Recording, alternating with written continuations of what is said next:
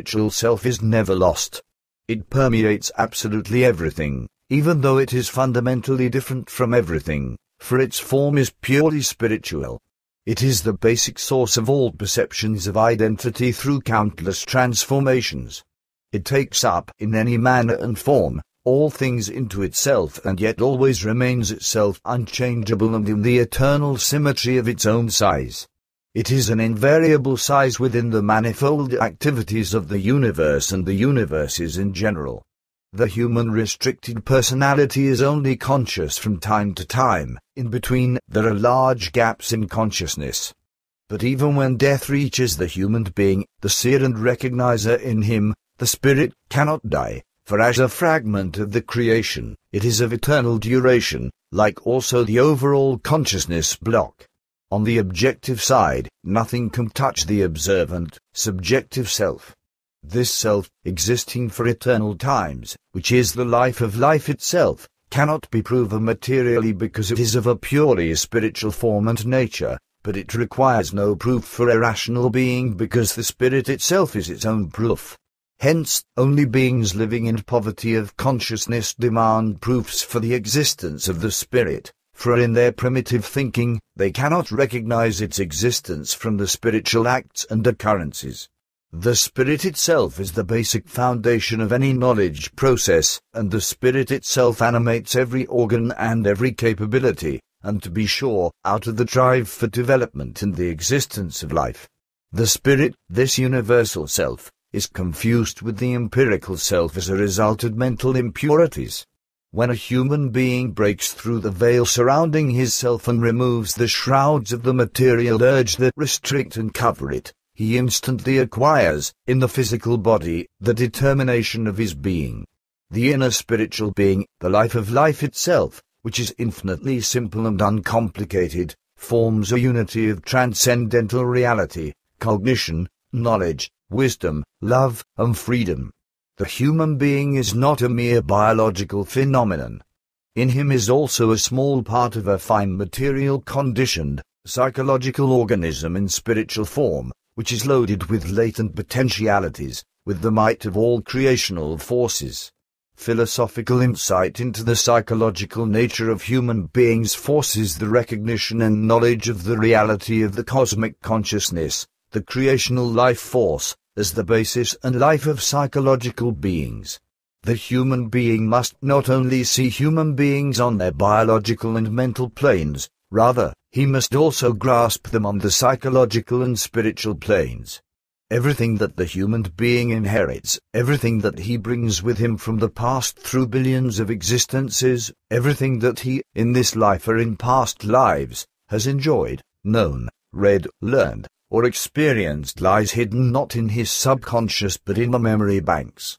Therefore, he does not master the technique of concentration, and therefore, he does not command his subconscious and does not make full use of all his knowledge and capability. The longing for all his knowledge and capability coming from past lives, for the experiences and for the wisdom, thus does not lie hidden deeply within him. He must only recognize and accept the truth, thus acknowledge it and utilize it himself. But for this, it is necessary for him to fight against his own stupidity and to acknowledge that the material intellect does not constitute a human being if it does not also work together in the same measures with the spiritual intellect.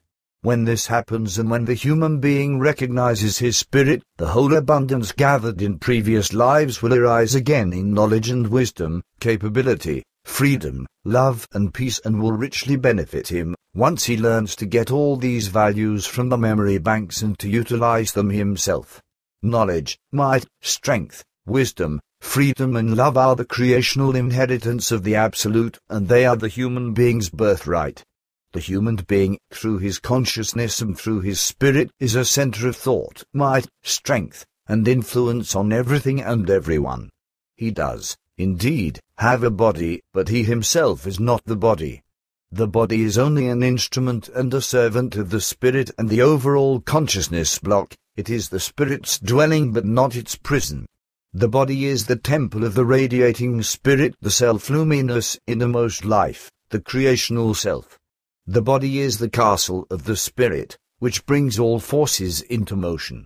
The human being knows from this that he also breathes the breath of the spirit, and not only physical breath. The human being only learns of his spirit through meditation, through knowing deliberate inner contemplation, through deep immersion into the quietest chambers of the consciousness and the spiritual self, and by directly looking into the mirror of the inner and innermost life. He may not do this, however, in the manner in which the earth human beings become fooled by religious and sectarian frauds, for this meditation is not a spiritual display but only a fantasy-filled releasing of unreal wishes of the imagination. Real meditation in spiritual form requires an understanding gained towards one's own being and self, and a self-holding of both facts before one's eyes, that the existence of the eternal reality and truth and the deeply rooted unity of all manifestations, from a star to the form of a substance, from nature to spiritual life, are altogether only one in creational balance. Every human being, in his innermost essence, is a manifestation of the creation, and only because of this is it possible for everyone to become one with the infinite. Reflecting upon these truths of the essential existence of the creational produces knowledge and certainty. The direct display of the truth supersedes all useless objections. The realization of the truth makes everything down to the finest detail clear and self-explanatory. Life on earth offers no full satisfaction to human beings. It is not the entirety. The real is found on the other side of the material. Material life only serves as a guide, in order to reach the fine-sided, the spiritual. Material life is only the area of activity that gives human beings conditions and purposes, in order to establish relationships with the spirit and the all-greatest, the creational. It is completely wrong to restrict the field of view of life only to observable phenomena and to let the valuations of objective worth determine things. The highness and greatness of life depend on to what extent it is raised to the law of the innermost life in the highest being. The relationships between human beings are only justified as long as they do not distract from the eternal laws of the spiritual nature. Neither social welfare nor national improvement are possible through merely adhering to shadows and disregarding the essential substance. The core of the truth does not belong to an individual human being alone, because the truth forms being and life of everything that exists at all. Only that, which is one and united, can be indivisible and all-inclusive within a self-identical existence. This is the full extent of achievements and the culmination point of all aspirations and ideals of life. In this integral spiritual view of life, the ethical basis of social and domestic relationships is rooted. Society is the totality of the individuals, intended to pierce through the veil and to enter into the realms of the immortal being, into the creation itself. The human interconnections mean nothing less than the aspiration to live in the daily life of a spiritual form, which is there in the deep background of all existing beings, but which cannot be found in the absence of truth. Through this, the love for the spiritual is lost more and more, and the human being's sense turns more and more to the material and his material intellect. Altruistic love is the expression of the visible unison with the infinite life, which is in the whole universe. If a family or society or nation is perceived as a means of separation of the one from the other, then such a family, society, or nation, no matter how great the goal of the concentration of human beings may be, can never succeed. Every smallest connection must flow into the absolute oneness, which does not exclude an iota from itself. This truth must always remain before the eyes of the human being during everyday work if his deeds and actions and his thinking should be free of selfishness and in harmony with the universal events. Life is a teaching of the spirit for the spirit. The correct behavior of the family and the administration of the country and the society form a part of the universal determinations, which have equipped the totality of the beings with strictly impartial laws. The human being lives because the creation exists, and his life must be so balanced and relatively perfect, as the creation itself is balanced and relatively perfect. The human being lives in the creation being, it breathes and hovers in him. the lack of the spiritual for which it is worth living, or the need for a practical life philosophy and life psychology in the present time is often responsible for the crisis in the lives of human beings and in their concerns. Already for a long time, the modern ranting human being has made great efforts to find peace and freedom, but so far, all his efforts have fruitlessly blown away and escaped. In the absence of real knowledge and the truth of a healthy, reasonable lifestyle that would give him inner and real balance and peace, he has committed himself to abnormal ideologies and to destructive, dangerous, and harmful religious philosophies, which lead him into even greater consciousness-related poverty and keep him away from the actual life, as this has already been the case here since ages ago.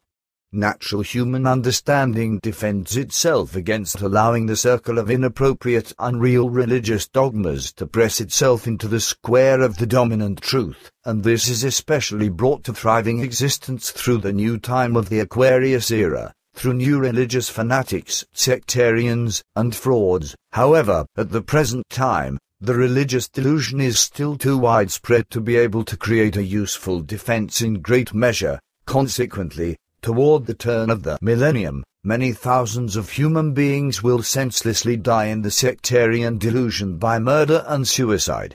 The erroneous religious philosophies, with their colossal confusions and delusional claims, reduce in the human being his inner strength, which would maintain his consciousness and could help him to surpass himself and thrive in his striving, and which would make it possible for him to attain inner growth and inner peace, which stand in right proportion to the external achievements and conditions.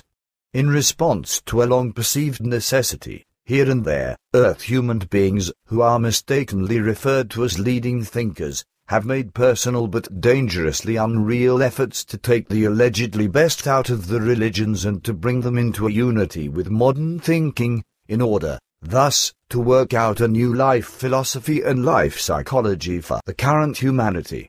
But at the same time, these alleged and unreal thinkers don't consider that through this, they increase the religious delusion once more, out of ignorance of the fact that they themselves are very badly trapped in unreal religions, and consequently, they are, accordingly, only able to think and act in unreal ways, in an unreal, delusional, delusion-believing, murderous, and consciousness-poor man, by what means much death and destruction arise. Hence, for obvious reasons, success is often equal to zero. But the human being of the new time, the human being of the Aquarius era, now faces an easily solvable problem, for if he now lays the foundation stone of the truth, then he gains a whole new structure of philosophical and psychological values for a happy, free, and peaceful spiritual life in the future. A free spiritual life, which is based on everything that represents the best in the cultural and spiritual inheritance of the earth of spiritual truth. If the earth human being now finally recognizes and acknowledges this truth, completely frees himself from all religions, sects, and other erroneous teachings and their delusional imaginations, and finally aligns himself with the spiritual and creational laws, then he has triumphed.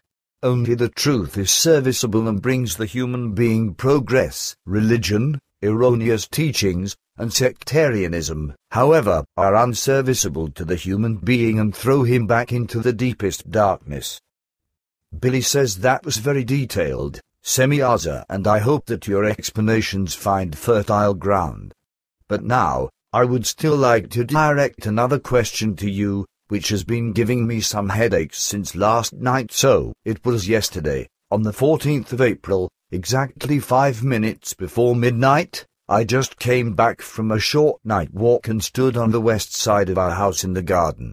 Suddenly, I heard a strange whistling sound, which approached at breakneck speed from the east and vanished in a flash to the west, and I also believed to see a very large shadow, but of what I am not completely sure.